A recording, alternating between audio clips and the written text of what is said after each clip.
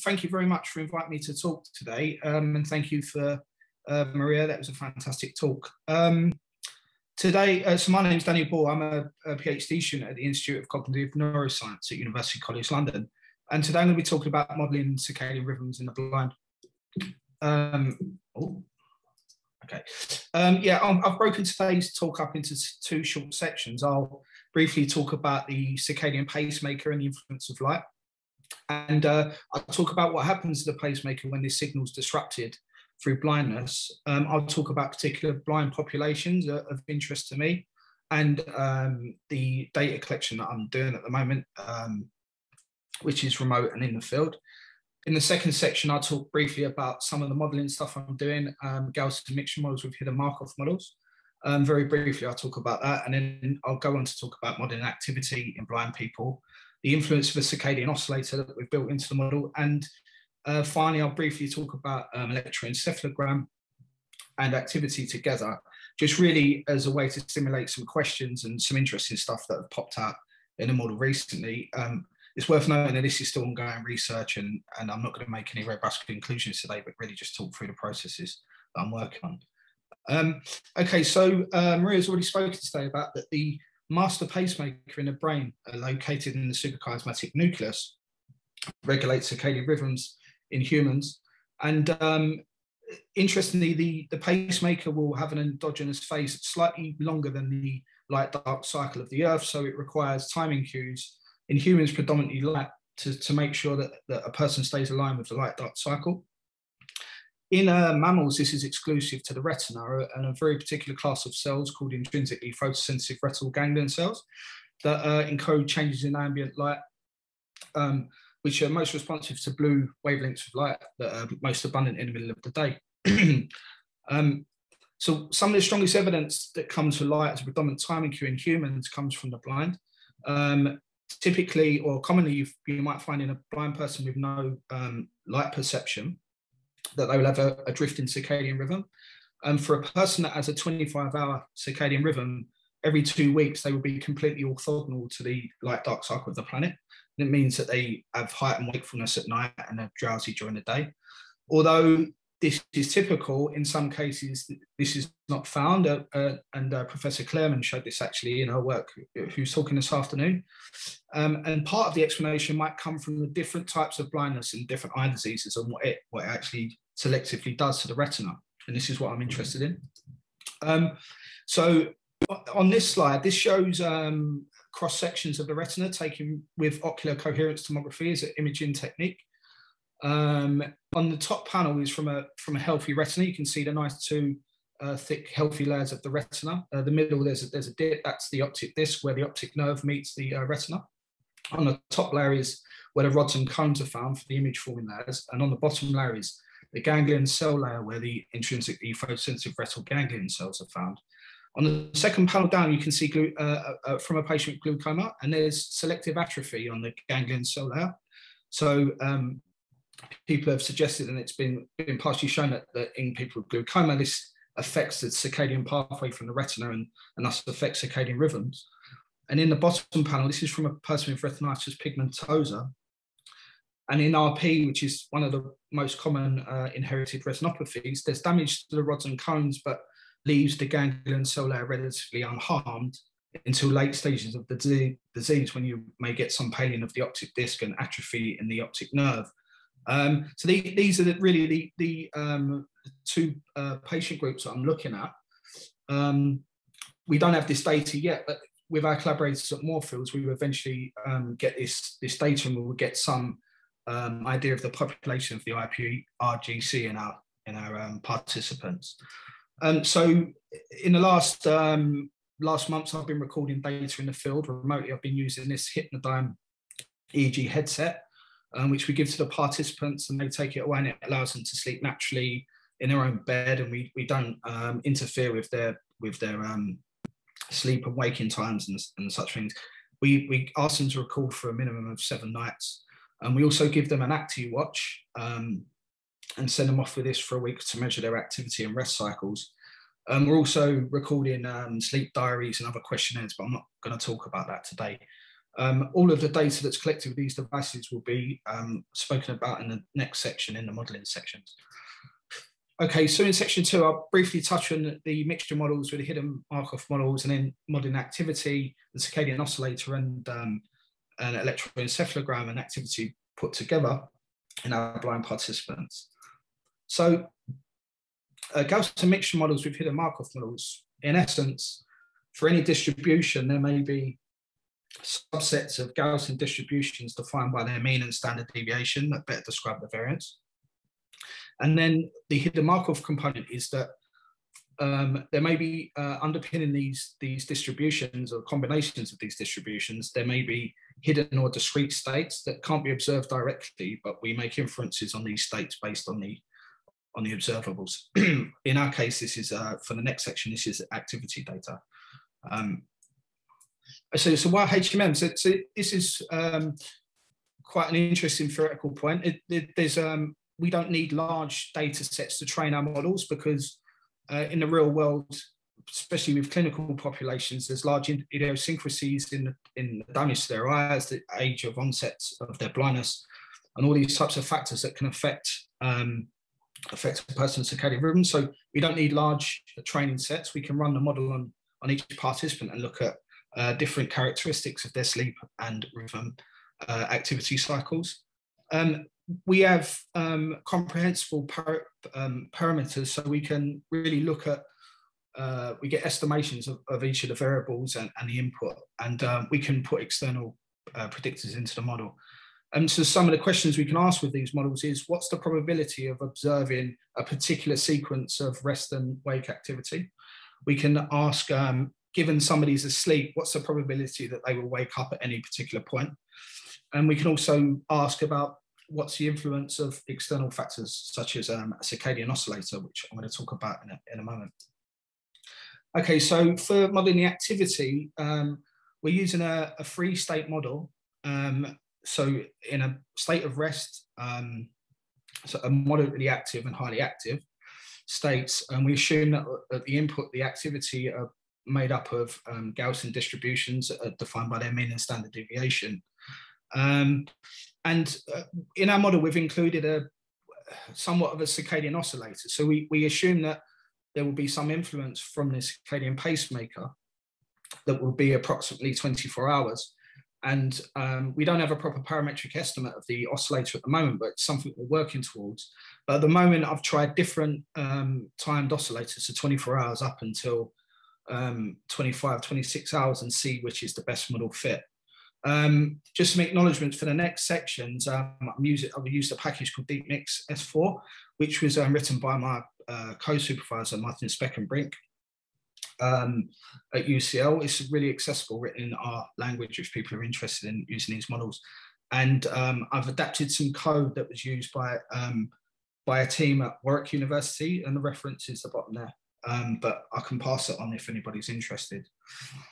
Okay, so to begin, I've used this is from a normally sighted person, just to kind of explain the model. On the top panel is raw accelerometer activity that's been averaged over a 5-minute period with the states that superimpose on the top. On the second panel, you can see the probability of being in any state across a week. The blue lines are representative of the state of rest, and then the pink lines are moderately active, and then the red lines are highly active.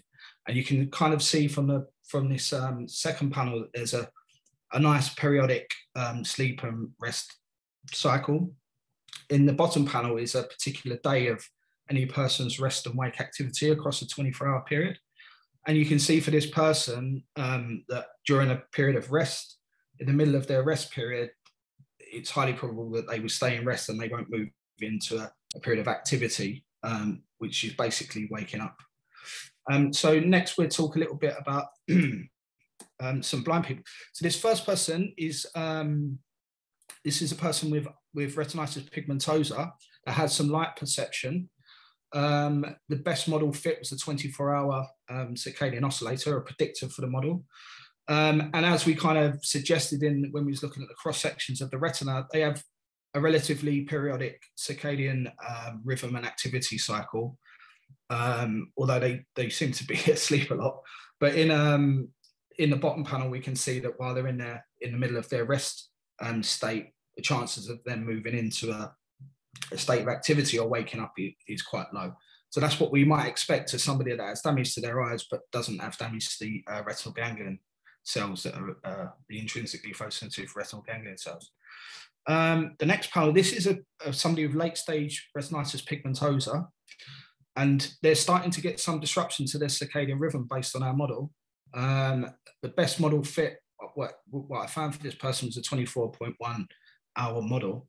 And this is what might be expected, that they have very reduced light perception, but also there could be damage to the optic disc and the optic nerve. And at the late stages of the disease, you start to get this drift in circadian rhythm. And this is what we found in this participant. Next, so this is now, we're looking at people with glaucoma that have damage to this layer of the retina that houses these intrinsically photosensitive retinal ganglion cells. And this is what you find, this person has childhood glaucoma, has really hardly any light perception at all. And the best model fit that we could find was with a circadian oscillator that is oscillating at 24.5 hours. So they have a drifting circadian rhythm. We can see on the second panel that for the first few days, they hardly have any rest state at all. And then they kind of have this sort of real collapse where they have long periods of rest. And the bottom panel again shows that during any day of their rest, they have a high probability of moving into an active state, so waking up. And finally, we have, this is from somebody with adult glaucoma they have no light perception.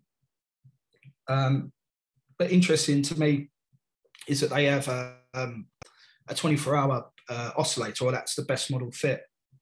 And going back to Maria's work, maybe this could be either a non-photic cue that's keeping them aligned to a 24-hour rhythm, or they could have an internal oscillator that the endogenous period is really close to 24 hours. But interestingly, you can see on the bottom panel that during the day, the probability of them being in a rest state actually goes down, and they tend to sleep during the day and are awake at night, which we would expect based on the damage to their retina. Okay, so I'm going to talk really briefly about electroencephalogram and building this into our model. This is still really in early process, like really early days, but I'm just interested in some of the questions that this will raise, and because of the expertise on the panel, we might come up with some interesting discussion points. Okay, so normally when we record EEG, we base the stages on sleep on fluctuations in frequency and amplitude in the electrical signal recorded from the scalp, which is then categorized into the 4 stages of sleep. At the bottom is just a hypnogram that is a way of visualizing these stages of sleep across the night period.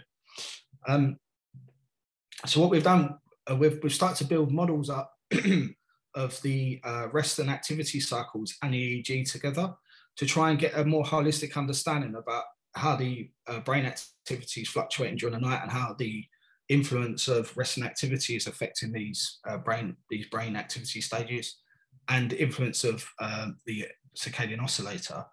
Interestingly, we've not really found particular stages of sleep for each participant yet, but there might be interesting reasons for that.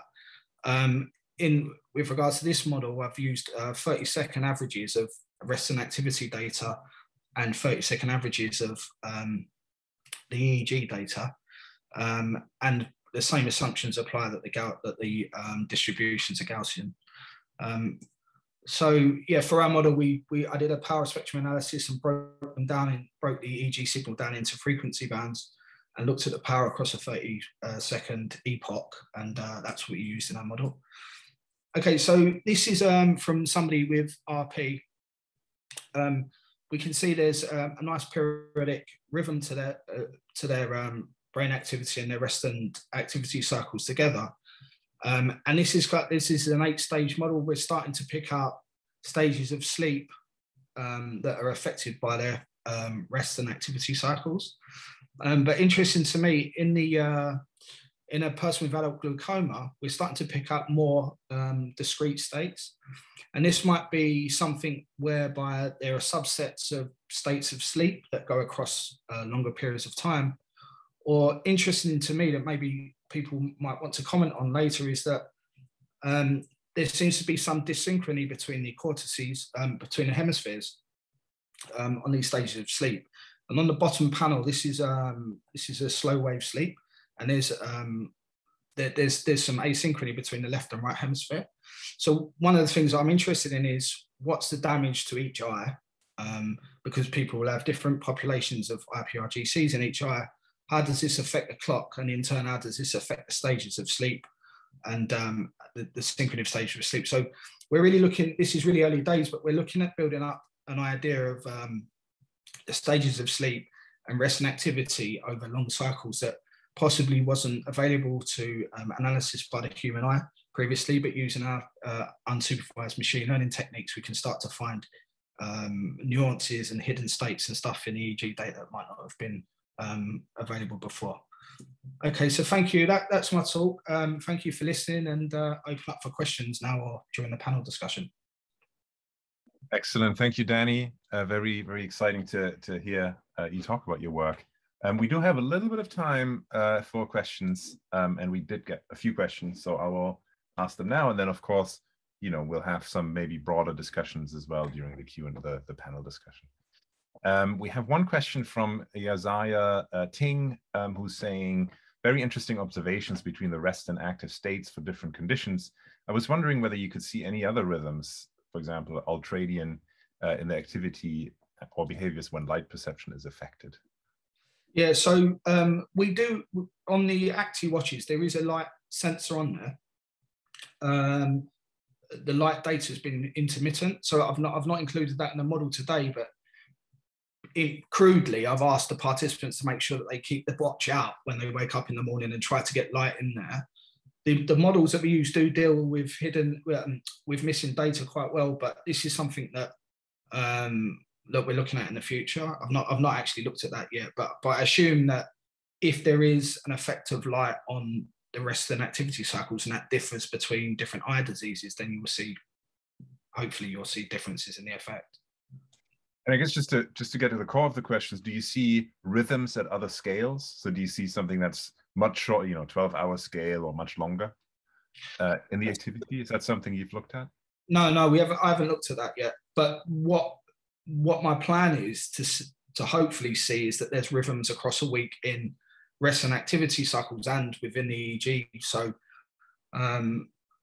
people have been eyeballing the EEG data for a century, and now we have the computing techniques to look right across multiple nights and look for some periodic patterns in there, and hopefully there will be some. I haven't looked at that yet, but this is really early stages. Excellent. I mean, I think probably lots of interesting analysis that you can do with these patients and with the data you're collecting there. Yeah, so I hope so. We'll be curious to see where that goes. I have one question or kind of two questions questions from two people that are very much similar concerning the distribution. So Beth Clerman says the distribution of activity values is not Gaussian. It's closer to a zero inflated Poisson.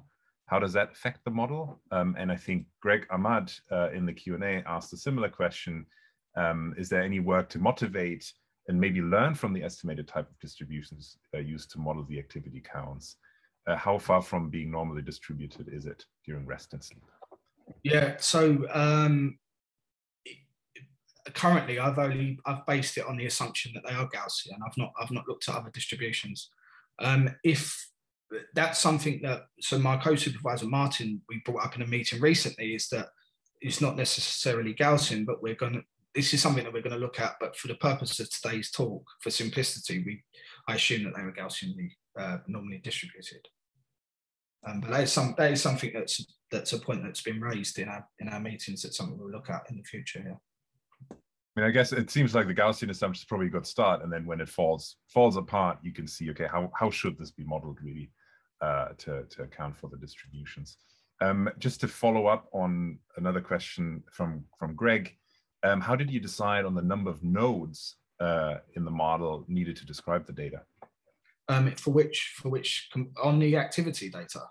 Yeah, I think this is specifically on the rest activity data. Yeah, so there's some argument, I think, on the amount of states best describe somebody's activity and rest rhythms. But for the purpose of simplicity, again, for this talk, I just settled on 3 states. That was, one was described in the paper that I cited from Warwick University, and it just seemed to be negligible using more states for the participants. So rather than go into saying, I mean, it's if you give the model 6 states, it will shoehorn the data into 6 states, but 3 states seems to be sufficient to describe what people are doing, basically. Excellent. I suppose this is also an empirical question, right? So seeing how many states do you need to account for this, and do you gain anything if you add more states? Great. Yeah. So with regards to the EEG and the activity, we've been playing around with lots of different states, and it hasn't converged on any. It doesn't seem at the moment that there's a convergence on any particular number, but we don't really have the numbers to say that for certain at the moment. So we're still seeing and playing around with the data, and the EEG stuff. We really started doing it a couple of weeks ago, so it's really quite new. The reason I included it today was just because of the expertise of the people that would be here. I just thought it's a good opportunity to show what I'm doing, but also for people's expertise to give their input. So that, I think, is the purpose of a workshop. Really. Absolutely, 100%. No one's asked. No one's. The reason why we're asking questions is not to say, oh, you should have done this, but really to learn more about the work. Fascinating. Yeah, I'm really grateful for it. So it's great. Good. So thanks, Danny, for this really great talk. I think it's really fascinating stuff, and I think gives us a window into understanding the effects of the non-visual effects of light through this patient view. So again, thanks, Danny.